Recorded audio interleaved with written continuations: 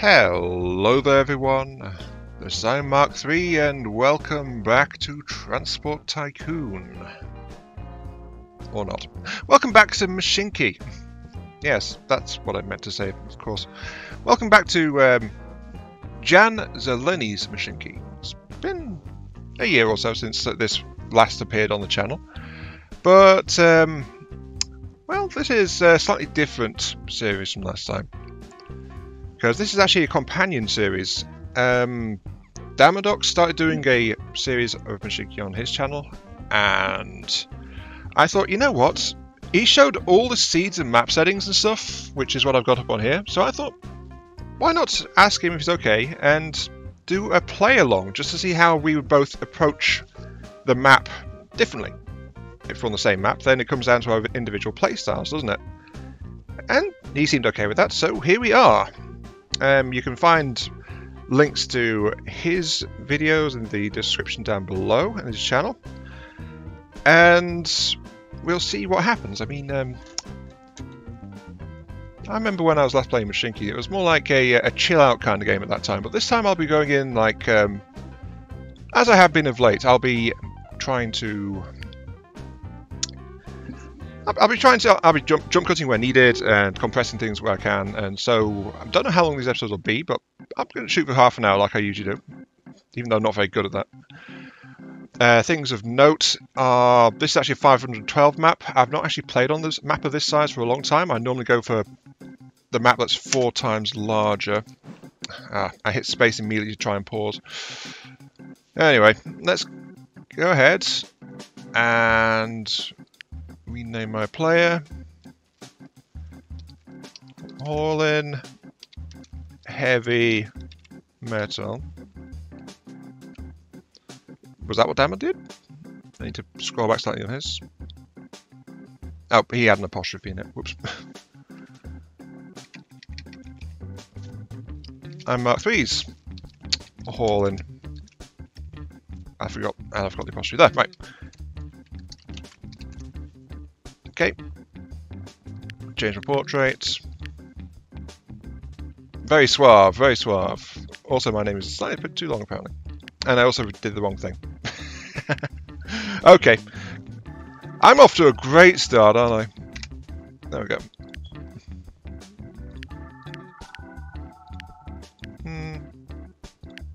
No. It's giving me a lot of girls for some reason. Come on, give me something.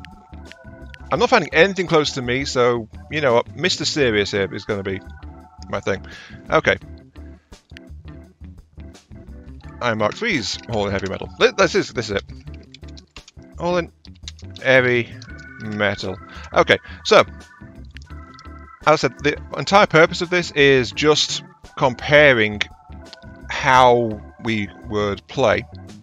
I think, let's go for a nice sage, turquoise. What did Dama take? I need different from what Dama took.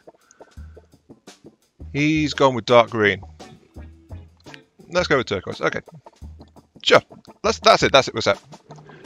And if I zoom out, 11 and 16. Ooh, hang on, there's slight differences, it looks like.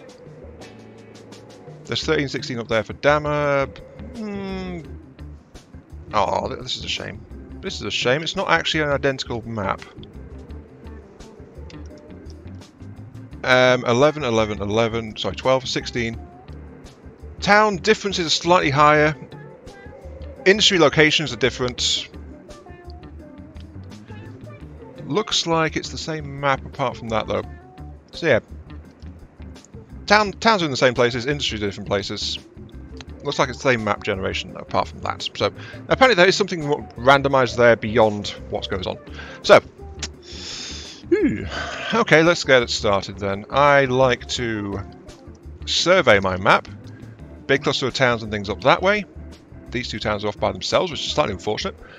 But I want to see where I go. So this is like also covering my thought process as I start.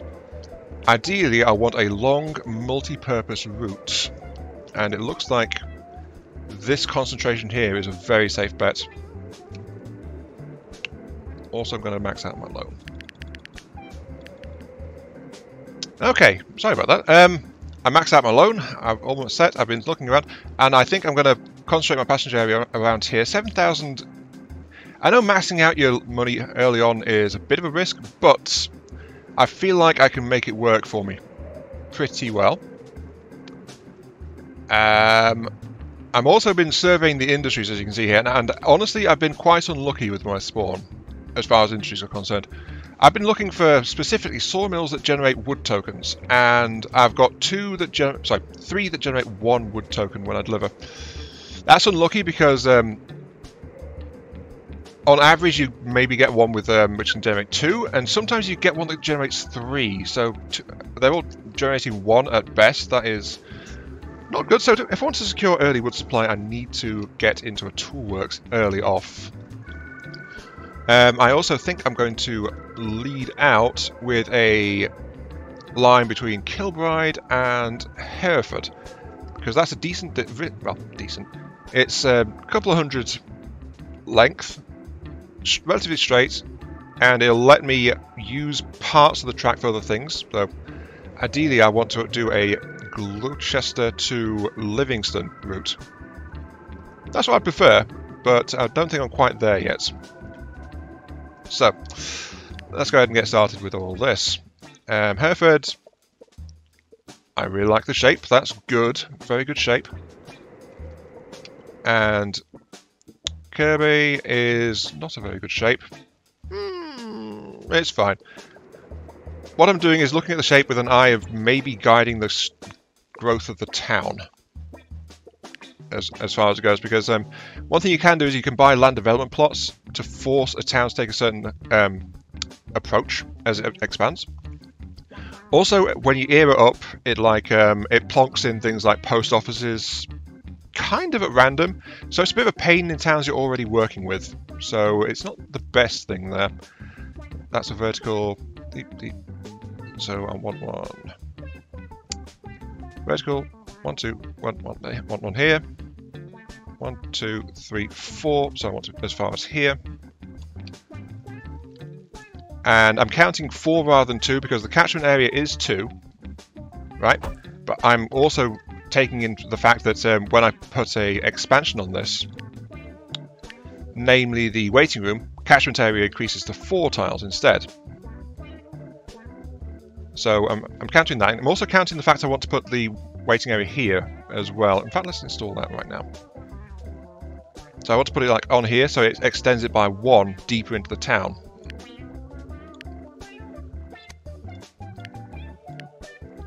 There we go.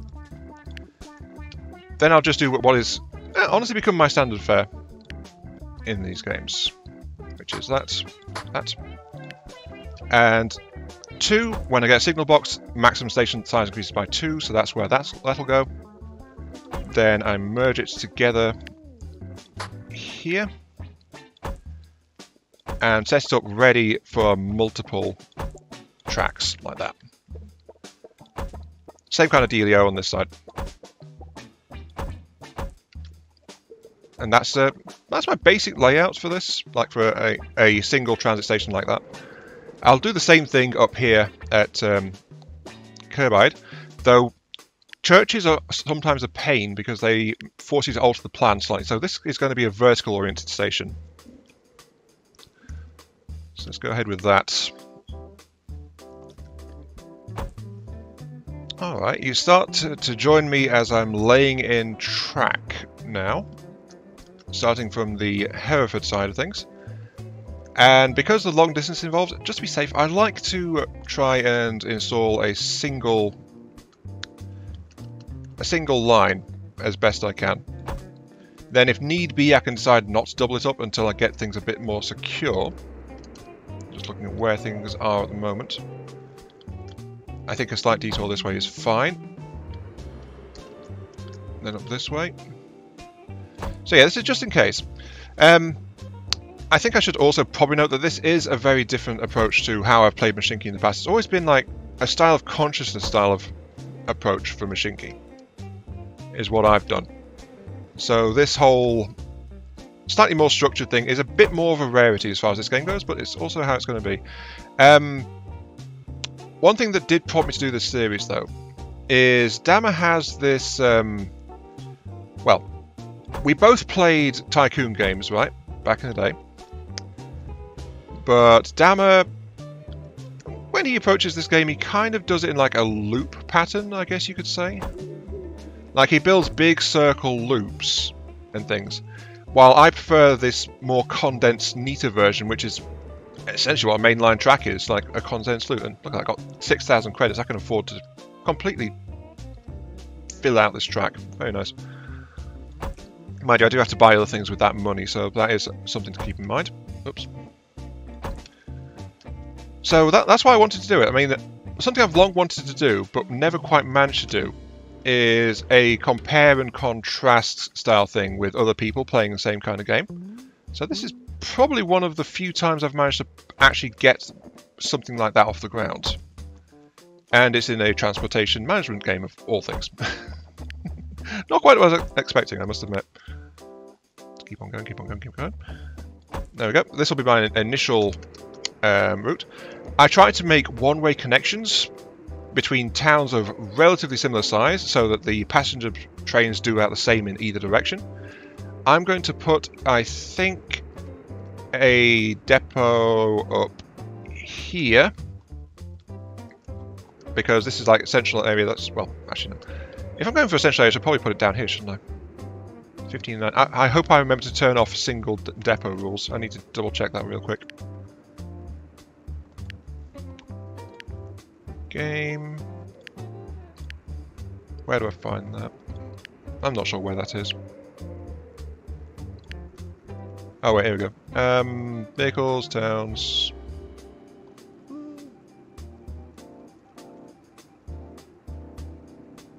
I don't think I'm limited to one depot. Good. Or if I am the setting, I can't find it. But yeah, let's put a depot down here then, just in case. This is probably the most complex connection I'll do for a little bit, mainly because I've realised, especially with these early tracks, it's quite easy to do it with just straight flat connections, at least until traffic picks up. So let's go with the under-over approach.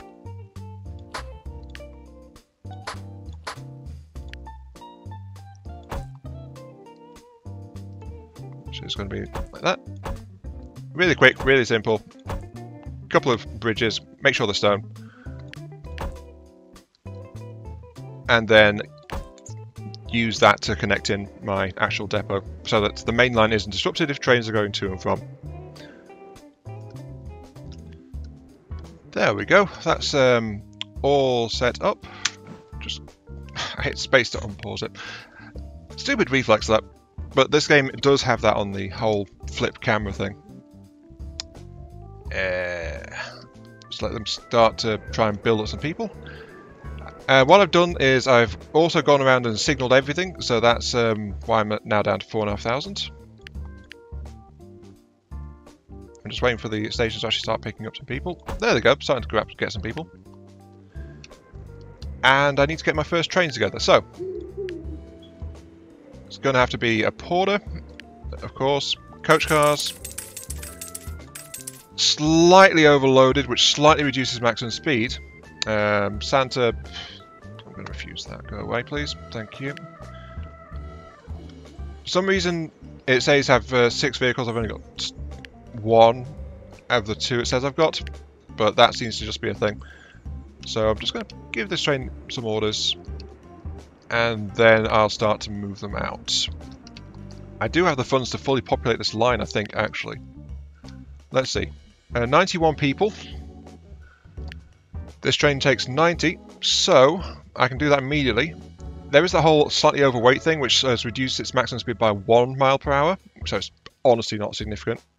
But the reason I've done that is because as soon as I upgrade it to the Baldwin, and I've got the wood supply to do that, that is actually the ideal number of coaches for the Baldwin without overloading that. So that'll be a swap out as soon as possible to get the faster engine. And that's why I was looking for the sawmills. I wanted the better wood supply, but... Wait, what did I add to favourites? Never mind. I wanted the clone tool, actually.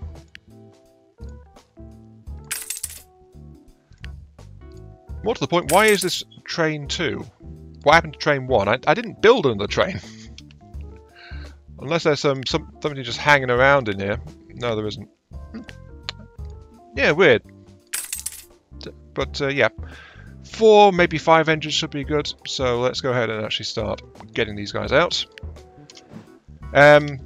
Since this is actually shorter than usual, I do have plenty of funds still in the bank to go into a wood line immediately.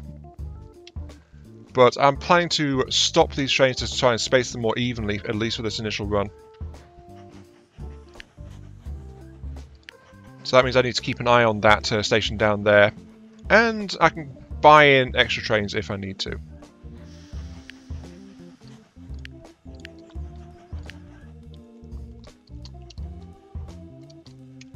Mainly because I do want these guys spaced enough that they're actually getting full cargo loads.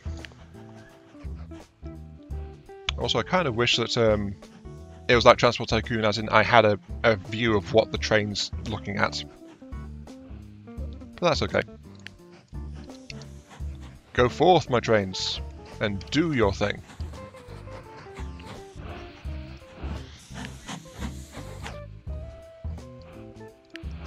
Actually, yeah, I shouldn't stop that one. 30. Okay, I need to stop the next one until there's 80 people.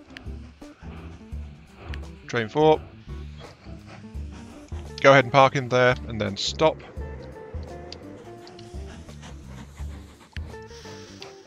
Okay. That said, though, about halfway, so 1, 2, 3, maybe, I think 5 trains should be enough for this. At least for quite a while.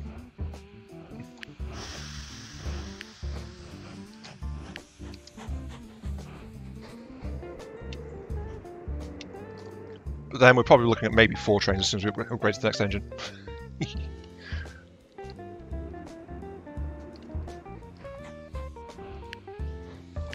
Oops. And I accidentally did that. So, let's back you up. I'll tell you to go to this one. There, it'll be fine. I'll let it loose. Just do your thing, trains. Looks like I may need a couple more, actually. Never mind, I was miscounting. Let's put 2 more trains on this. 6 and 7. And that should be good. Okay, right. Let that do that. Should be pretty decent. I didn't actually check that, but I can check the value of the train trips. 324 per trip. That's the advantage of this, because price increases for passengers over distance, but you do have to do the initial outlay for the tracks and things as well. Anyway, let's get on with what we need to do. So, subsidy, collect that reward, which is actually a little bit of wood. Not much to do, but is it enough for actually a cafe? No, that's 100. I need a decent supply still. Okay, let's see. I want something really close because this doesn't matter for distance at all. There's a forest right there. That's not one of the good sawmills. That's one of the better sawmills. Still terrible, but still okay. A couple down here, which can feed to that. But I've also been slightly unlucky, as in most of the tool works near these good sawmills are up in that top right corner. I think this one feeds. I want to avoid doing long tracks though. So I'm going to hook up this one, I think, as my first priority. Congratulations, Sawmill near Brighton. You are the one I'm going to install my industry at. At least for the moment. Though your poor return on tokens means I actually need to hook up the toolworks as a matter of urgency as well. Because quite simply, I can't afford to have rely on just the sawmill input for a while, because it's not very good. Let's be honest, it's not very good.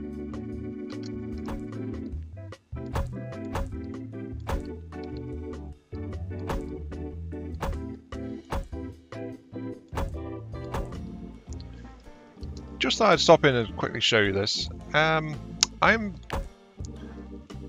doing a custom junction there. It's very quick, very simple. Just getting this to turn off without conflict, because I decided to build this as a high throughput station. This sawmill has got 2 stations on it. One for intake, one for output.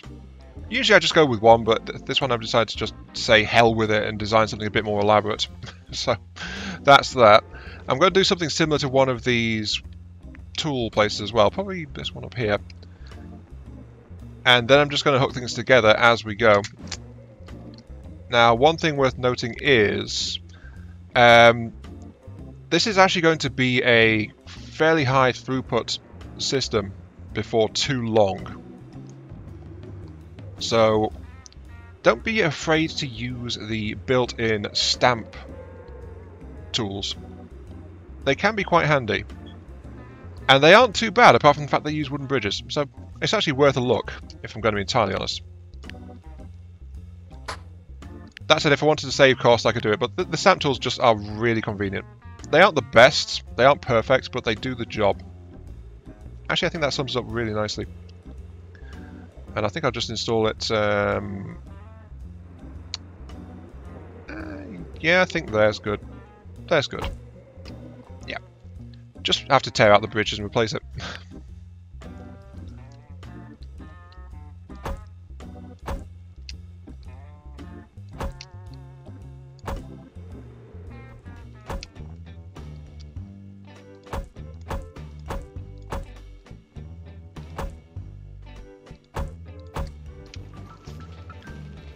Just taking a few moments here, letting the things keep on running. I've got slightly over-ambitious with this because stations, bridges are kind of expensive. That's why I was also advocating like having simple cross-track connections is a good way to go about it to start out. But we're almost there. I went with a single drop-off station for the actual tools works up here because I can always add another one if I need to. Thus there's room for expansion anyway. And it doesn't need to export anything, which also helps. This one's an importer and exporter, which is why it's a bit more useful there. I've started a simple loop here, and oh geez, I'm already past 1,000 resources. I had like 100 when I hit stops, now at 1,300. This line is doing its job. But yeah, for simplicity, because this place will produce some coal as well, it needs to have access to both directions. So it's a bit of a pain to try and sort it out, if we're going to be entirely honest. So it's going to be a low throughput connection point, like that. So that trains can actually enter it and leave it.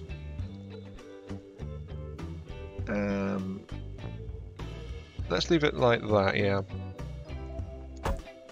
Trains can enter it and leave it as required in either direction. Just working that down to here.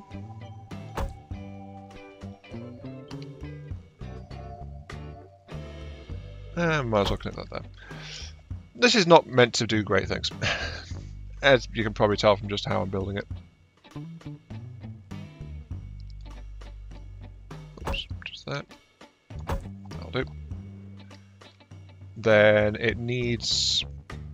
Trains are coming on in this circle route, so it needs a way to get to the station, which is going to be like that. This is going to be slightly far away, actually. Hang on a sec. I need to put... This is why I was trying not to do custom work.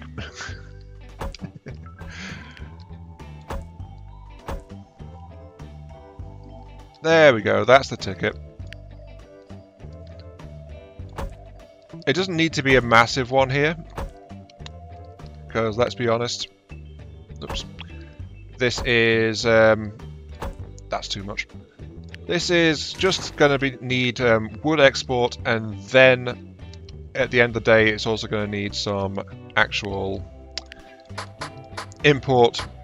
Wait, no, what am I talking about? This is a forest, it doesn't need import, as far as I know. So just flat out exporting materials. That's all this place will do.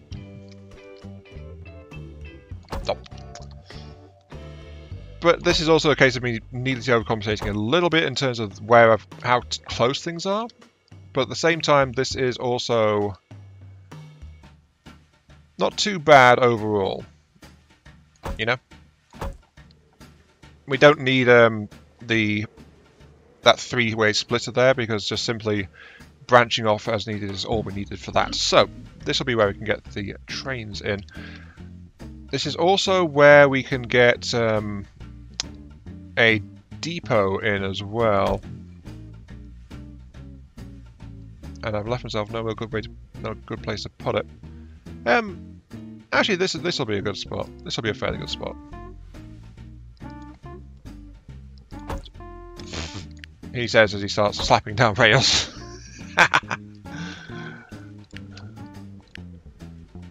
Aye, that'll do. That'll do. I feel sorry for any train trying to navigate it, but this is not meant to be like high capacity anyway, as I mentioned. So, wagons, we can't get the wrong hoffers, so the Studingers are going to have to do. 5 if I recall. Nope, 6. Oh yeah, it's 5 for the other engine. But I've spent part of my initial wood on getting that. Then I'm going to tell it to... the empty trains are coming... Sorry, this way is the way in. This side here. So I think avoiding having to turn and lose speed will be better for the heavier trains, which will be the wood trains. So they are going to go to station 4.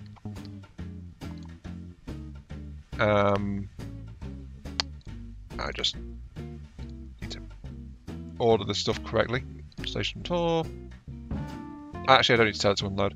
That's fine. That'll do for my train. So that's going to be our first thingamajig.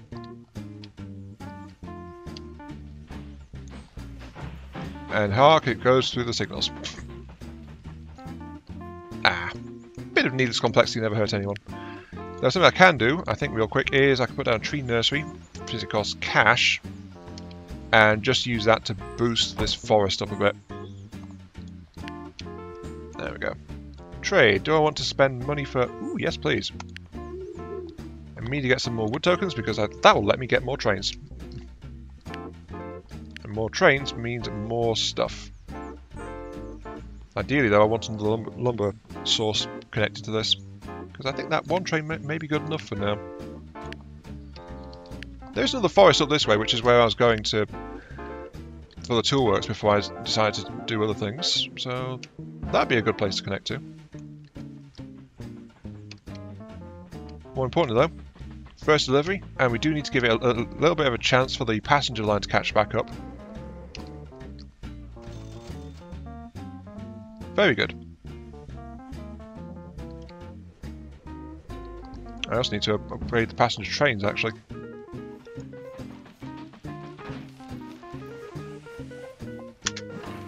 Whoops.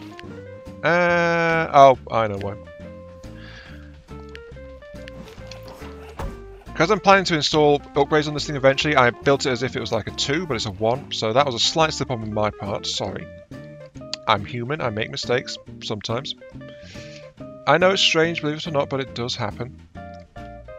But, yeah. Apart from that, apart from me slipping up and doing something very simple, very wrong, like station out of range, it's easier than you think.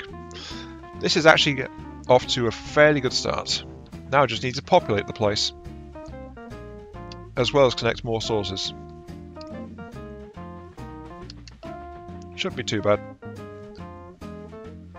he says, hopefully. That's our first lumber train going. One thing I have done is I've also gone into the accept town down here on Station 4 and told it not to accept lumber. So that's another thing I forgot to do, because I don't normally do that very much, if I'm going to be honest. But at least we got the trains rolling. And with that, we're going to have our own native supply of lumber. Also, there's a deforestation over near Plymouth. Where's that? That is all the way down there. That's one I was eyeing up. That's potentially one I could connect to without too much hassle.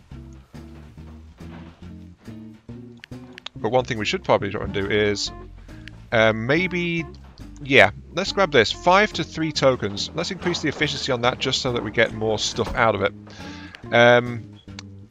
One thing I would recommend is actually, if you get a really good sawmill, like one that produces 2 or 3 wood tokens for deliveries, consider not upgrading it, because upgrading it will increase the throughput of logs to planks, but it won't increase the throughput to wood tokens.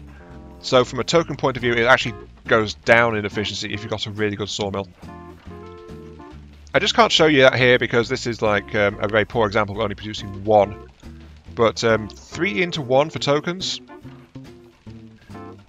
and that'll become 5 into 1 if I put a storage in, or 4 into 1 if I put in quarters. So it's like, don't need to do that. Also, toy shop. If you get a good passenger line, you don't need to be converting lumber into cash. So that's all okay. Also, that is not good enough. I need another engine for that. There we go. Train 10 is rolling out. It'll get in the way slightly, but that's the nature of this junction here. But more importantly though, we are getting lumber, our own native lumber. It's halfway through 1924, which is where I'm going to stop it here. We have 2,500 in the bank. We have lumber supply, we have a single passenger line rolling. And things are looking good. This is the end of part 1, however. This is as far as I go. So, one thing I did mention to Dama is I do play slightly faster than him. Like, as in I have the game speeds set higher, usually. I tend to do that. And his part 1 actually ends in 1920, just at the start of 1922. So, yeah, I've condensed like a couple of extra years into this, but yeah. So comparing just by episode number, not the best thing if you're actually checking out both series. But yes. Actually, I've got 100. That's the 14, and that's the 13 up here. Let's go ahead and install a restaurant. Extra capacity and extra income. Extra income is what I'm interested in here. So there we go, more income. Sure, I spent 100 lumber on it, but I'll get that back before too long. But with that, yes, it is time to end. So, this has been Mark III. Thank you all very much for watching. Hope you guys are enjoying the show and this little return to Mashinky. It certainly has been a while, hasn't it? Ooh, I need another... Well, actually, to be honest, you usually do need a bunch of lumber trains rolling around as well. Off you go. Another reason why I split them, because these stations can get pretty busy pretty quick if you're not careful. But yeah. Right, I interrupted my own outro again. Thank you very much for watching. Hope you guys are enjoying the show. Feel free to like, share, comment, subscribe, all that good stuff. It helps out me, helps out the channel, and gives me those virtual head pats I oh so crave. And I'll see you all later. To be honest, it feels nice recording Mashinky again. Oh, look at that. A passenger train with low passengers. Maybe I put a train too many on there? I think I might have.